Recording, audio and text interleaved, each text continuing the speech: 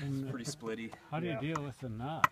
Well, you have to actually come in that knot is 4 directions. You have to come in 4 directions. You can see how we did it here. You do the entire. You can work knots. Just kind of go slower. You have a really hard time with the Western adze on this dry, kiln dried wood. Training school, we do the whole thing On green wood, you know, it's a lot easier. If it was a time element, we would probably plane it with our 12-inch planers. Yeah, once that fur is dry, it's a lot harder. But actually, time-wise, it's about the same. Some of it's stuff's pretty variable. Some of it's like really chippy and strainy, and the other stuff's really good. It's nice. Matt, do you have your